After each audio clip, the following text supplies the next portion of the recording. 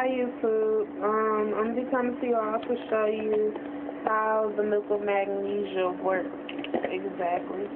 So what I'm gonna do first is I'm gonna shake it up. Next, I measure by the top. First thing I'm gonna do is dip my finger in. I only need about that much. I'm going to close my container back up. Oh.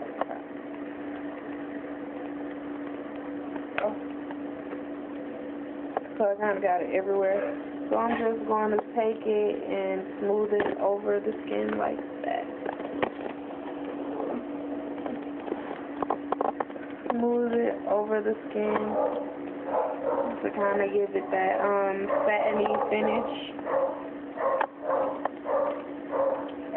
When you see it's going to dry, you can kind of fan it to speed up the drying process. It doesn't take long to dry at all.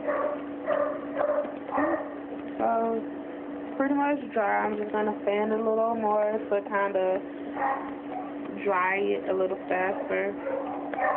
I'm not sure if you can see, but right here where the white is, if you apply too much, then it will dry to a white. Yeah. So I'm going to take my stick foundation. And this is Plain Color Skin Deep and Nutmeg. Kind of get some up. And you don't need much. Just apply 2 little lines like that. I'm going to close this back up. And I'm going to go in with my flat top brush by e.l.f. powder brush, and I'm just going to begin to fade it, mix it, however you want to put it. Blend it, that's a better word. I'm going to begin to blend the color on top of the primer. Like you would do any facial primer, and I'm pretty sure you can use this as a eyeshadow primer. To keep your eyeshadow on all day, keep it from creasing. Mix it in over there. Okay, as you can see, it perfectly matches. Well, you all probably can't see from the lighting, but dry.